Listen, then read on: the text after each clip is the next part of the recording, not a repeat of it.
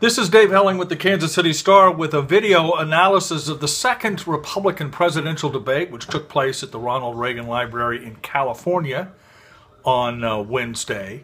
The debate, as we all expected, would focus, at least at the first, on Donald Trump. Trump leads in most of the polls, and it was very clear that some of the candidates who are trailing a bit decided to make Donald Trump an issue in the campaign. Several of them attacked his experience, some of the things that he said in the debate tonight. And I think some of that landed a little bit. Scott Walker did a pretty good job. Carly Fiorina, who had a very good debate, also took on Donald Trump, as did Jeb Bush. There was a lot of pushing and shoving between the two of them.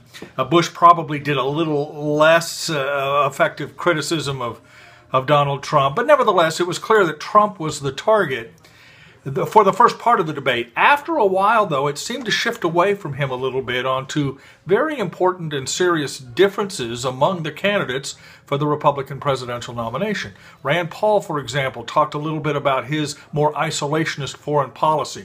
Marco Rubio was much more aggressive in that regard. I thought Chris Christie did a good job tonight, really stood out from the crowd, made some important points, suggested that the debate should be not about the job experience of Fiorina or Trump, but should be more about the job experience of the middle class in the United States, and I thought he scored some points with that. Scott Walker sort of vanished a little bit. Ted Cruz gave too many speeches. I thought Mike Huckabee tried his best, had some passion, but you don't get the sense that he's really catching fire. Ben Carson, who is leading in a lot of polls, seemed polite and reserved, a little bit shy on details, perhaps, of some federal policies.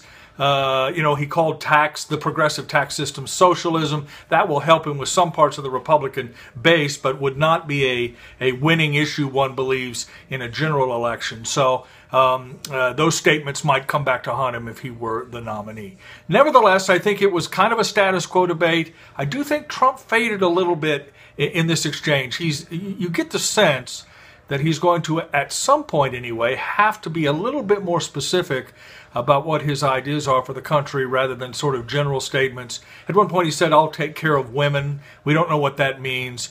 It seemed a little condescending and a little vague, and both of those are problems for Trump and may be problems as voters continue to consider their choices in the Republican side of the presidential race. That's my analysis. For more, go to kansascity.com, and we'll have more on the buzz coming up too.